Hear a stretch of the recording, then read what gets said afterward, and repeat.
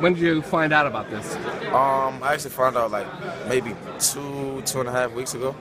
Actually, Harold Cooper told me about it. Oh yeah, Yeah, and yeah. it looked like they kind of just squeezed you in. Yeah. I'm excited. It's gonna be a great game. I mean, usually guys, who are going to D1, they don't really play this game. They don't really get to play in an All-Star game. You got the okay from Cuse? Yeah. They told me it was all right. Just make sure I come up there healthy. But I'm excited to play in another game with some high school guys. You know? Yeah, you were. Well, especially how about having Dwayne on your team and some of the other guys, Yeah, that's my boy, man. It's the money team. I can't wait till we get back on the field, man. We're gonna do great things. What about your team? You like how it shook out? Yeah, I feel like we're stacked. I definitely feel like we have